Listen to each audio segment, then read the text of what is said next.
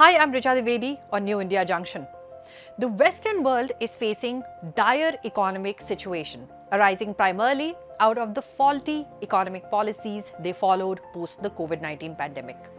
The Western world's solution was to spend recklessly and splurge endlessly. The result is that today entire Europe and USA are facing record inflation, with some even breaching 4 to 5 decades old records. UK is even staring at a balance of payments crisis and possible recession. India adopted a different approach of targeted support to needy beneficiaries instead of random cash distribution. Result: fastest growing major economy in the world and controlled inflation. But today, we are here to discuss the pearls of wisdom of celebrated economists and some experts who advised India in 2020 to follow the exact route that West followed and even slammed Prime Minister Modi for not doing so. With their advice being proven spectacularly wrong, wonder what they are doing now. First up, Nobel laureate Abhijit Banerjee. In a chat with Rahul Gandhi during the first wave of the Covid-19 pandemic, he stated that the Indian government should take a clue from the United States, where the Donald Trump administration had announced a stimulus package equivalent to 10% of the country's GDP. In another interview, he stated, and I quote, "I'm not sure the government is calling it right. Is it possible to spend an extra 2% on this right now? Probably many countries have borrowed 10 times that amount. So why not?" Then he went on to say that a lot of us have been saying that we need a stimulus package. That's what the United States is doing, Japan is doing, Europe is doing. We really haven't decided on a large enough stimulus package. We are still talking about 1% of GDP. The US has gone for 10% of GDP.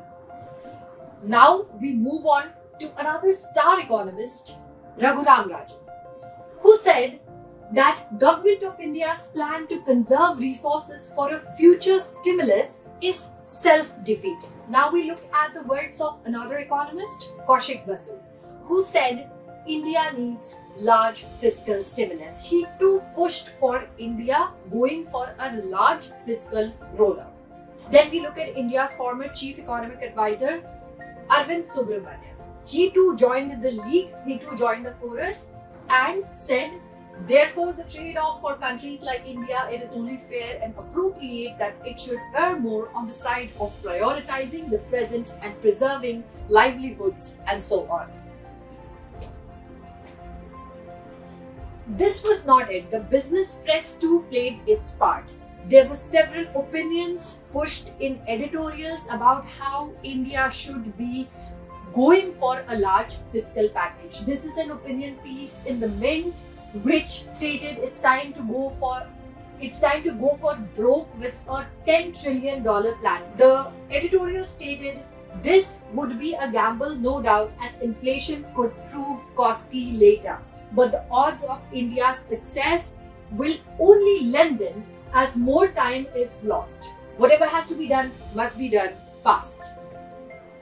Now, if we look at what was happening simultaneously across the world, Secret Service had stated that the COVID-19 relief fraud potentially totals $100 billion.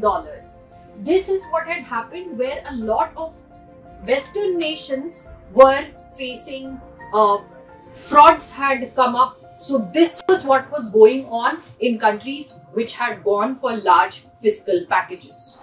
On the other hand, the Indian government's strategy was to wait, watch and then respond, as stated by Principal Economic Advisor Sanjeev Sanyal. Instead of taking hasty, irreversible policy decisions, the Modi government stuck to taking a calibrated approach, despite tremendous pressure from experts. The priority was to secure the needy sections of the society through food provisions and cash transfers, to stabilize MSMEs by credit and liquidity extension. The fiscal stimulus doled out by the Indian government was done with a disciplined approach. Other nations that went for big fiscal stimulus with simultaneous lockdowns are witnessing unprecedented inflation.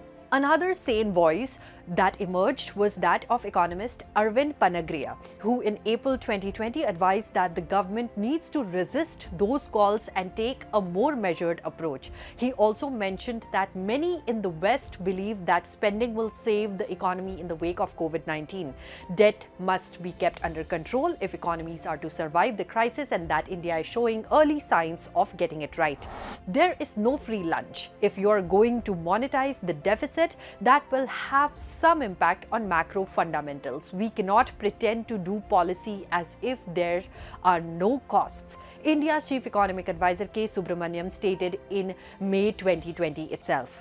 In September 2020, Finance Minister Nirmala Sitharaman said that the government is open to another round of stimulus measures and that the centre will come out with fresh growth and budgetary estimates for the COVID-19 pandemic hit 2020-21. She further stated that every time the government has announced one, it has been after much deliberation and aimed at specific sections.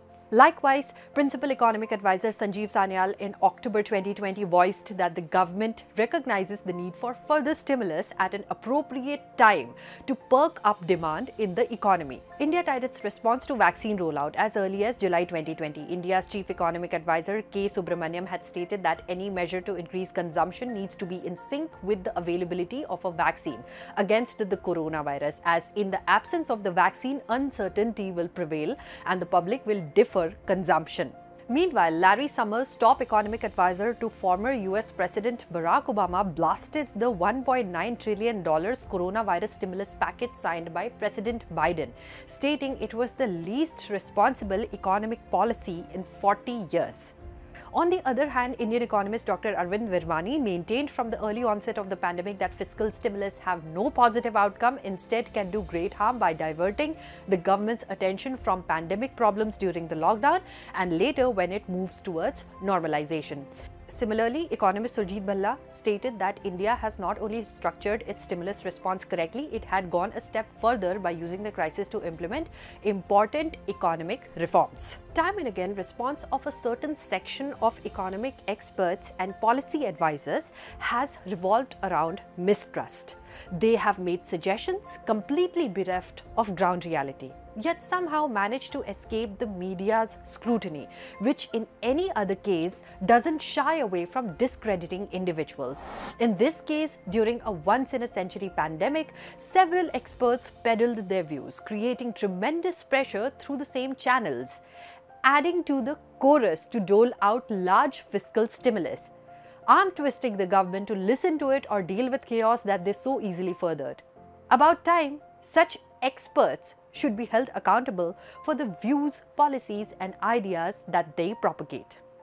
Let us know in the comments below if you found this video insightful. Until next time, this is Richa Dwivedi signing off. Dhanyavad and Namaste.